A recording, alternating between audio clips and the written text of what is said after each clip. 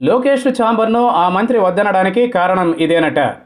ఆంధ్రప్రదేశ్ ముఖ్యమంత్రి వైఎస్ జగన్మోహన్ రెడ్డి మంత్రివర్గంలో కొలువు తీరిన మంత్రులకు గత సోమవారం ఛాంబర్లు కేటాయించిన విషయం తెలిసిందే.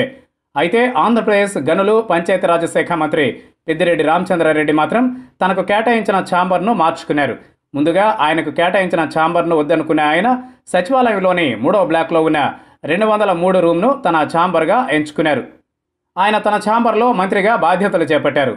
ఈ వ్యవహారం రాష్ట్ర రాజకీయాల్లో హాట్ టాపిక్ అయింది. పరిణామం తరువాత పెద్దిరెడ్డి ఎందుకు తన ఛాంబర్ను మార్చుకున్నారు? దీని వెనుక కారణాలు ఏమై ఉంటాయి?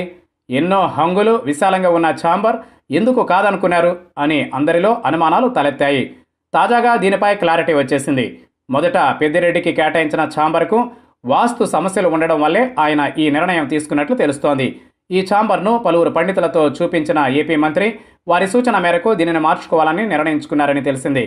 వాస్తవానికి ఇదే ఛాంబర్లో వాస్తు మార్పులు చేస్తే పర్వాలేదని కూడా సదరు పండితులు సూచించారట. అయితే దీనిపై పార్టీ అధినేత ముఖ్యమంత్రి జగన్మోహన్ రెడ్డితో సంప్రదింపులు జరిపారని, ఇందుకు ఆయన అంగీకరించలేదని గుసగుసలు వినిపిస్తున్నాయి. ఆయనే కాదు, సహచర మంత్రులు కూడా ప్రస్తుత పరిస్థితుల్లో ఛాంబర్ మార్పులు సాధ్యమయ్యే పని కాదని మంత్రికి సలహా ఇచ్చినట్లు సమాచారం.